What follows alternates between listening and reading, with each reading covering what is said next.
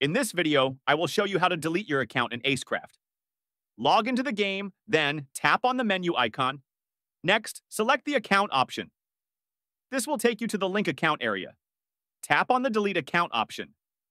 This will take you to the Acecraft support website. Check the circle and tap on the next button. You need to link this guest account to either a Google or Facebook account in order to delete it. So go back to the game, log into Facebook, and link it.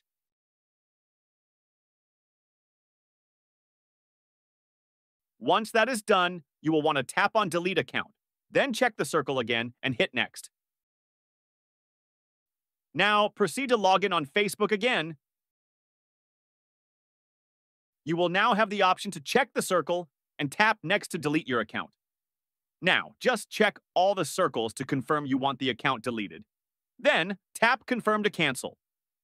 You are now on the final confirmation page. Tap Give Up, and they will delete your account in 30 days, provided that you do not log into the game again. So, proceed to close Acecraft and uninstall the app. Thanks for watching!